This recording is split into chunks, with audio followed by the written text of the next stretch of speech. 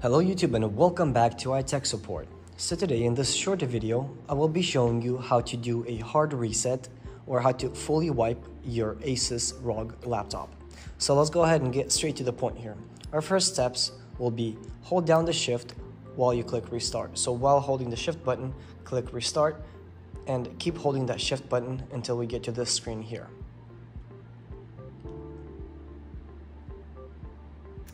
There we are. From here, we need to click troubleshoot, reset this PC, and either keep my files or remove everything. Go ahead and go through that process and your laptop will be all wiped without any of your personal information on there.